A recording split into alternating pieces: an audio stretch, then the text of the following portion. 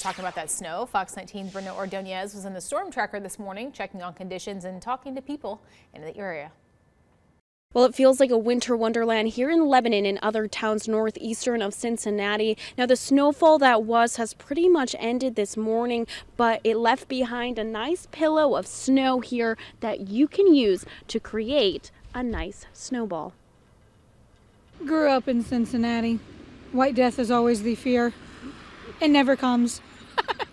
But not this time. Margaret Eddingfield and her husband Josh say they were surprised when they left their Anderson Township home this morning. It was raining where we were, and as we're coming up, got on 75, got towards Westchester, we started to get a little snowflakes. Those little snowflakes created a thick layer of snow in many towns northeast of Cincinnati like Oxford, Lebanon, and Middletown. Just woke up and it was white.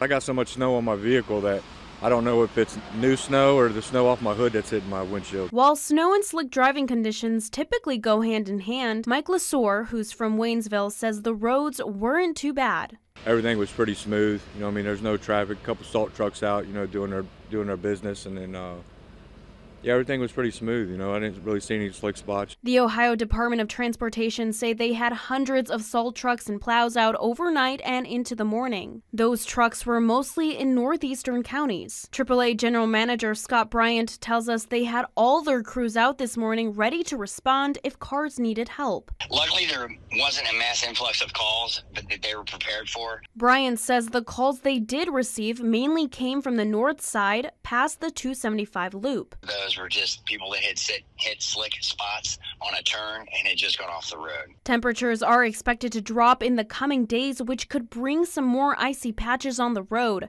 causing some residents to plan ahead. Maybe leave a little bit earlier, 5 or 10 minutes earlier if I have to. Make sure my air in my tires are, properly inflated. My vehicle's warmed up. Everything, all my fluids are properly. That way I ain't got to worry about sliding off.